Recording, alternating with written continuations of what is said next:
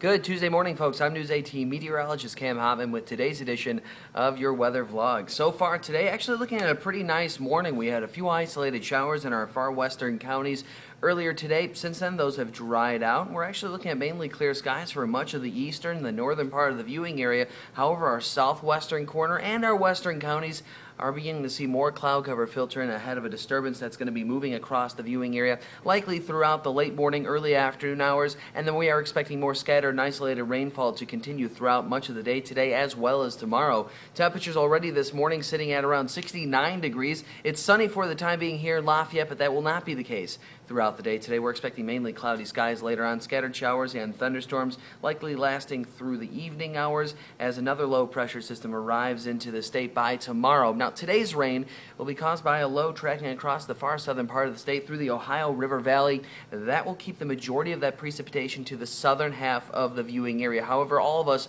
could see some light and scattered rainfall throughout the day today. Now, once we get towards tomorrow, this one will be another low, this time dragging a cold front across the viewing area late Wednesday night into Thursday morning. Both today and tomorrow, scattered showers and thunderstorms will hit 77 later this afternoon, warming up to around 81 for Wednesday afternoon. Now, by Thursday, high pressure follows quickly on the coattails of that cold front as it passes through the viewing area. We're looking at mainly sunny skies that day, 80 your high temperature for Thursday afternoon. Now, Saturday and Sunday, well, they'll be dry, but we do have another slight chance of showers and thunderstorms late Friday night, likely into early Saturday morning. We'll see mainly sunny skies throughout the first part of your day on Friday, 82 your high temperature that day. We'll cool off to around 80 on Saturday with partly cloudy to mostly sunny skies. We're hitting 77 degrees on Sunday, mostly sunny once again before our third chance of rain arrives just in time for the first day of your next work week. Monday, we'll see a high temperature that day right around 78 degrees with a slight chance of showers and thunderstorms.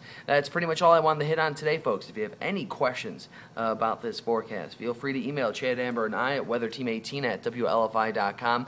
My personal email address is Cameron.Hotman@WLFI.com, and you can always follow us on Twitter for all the weather and sometimes news from where you live in 140 characters or less at WeatherTeam18. Until tomorrow, folks, I'm News 18 meteorologist Cam Hoffman signing off.